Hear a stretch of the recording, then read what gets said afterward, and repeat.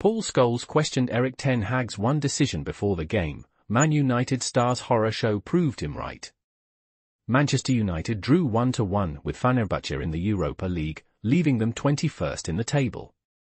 Paul Scholes questioned Erik Ten Hag's decision to start Joshua Zirkzee over Rasmus Hojlund, which proved correct as Zirkzee struggled despite an assist. Scholes criticized Ten Hag for thinking ahead to the next game instead of focusing on winning now. United's attack looked toothless with Zirkzee, highlighting the need for better tactical decisions.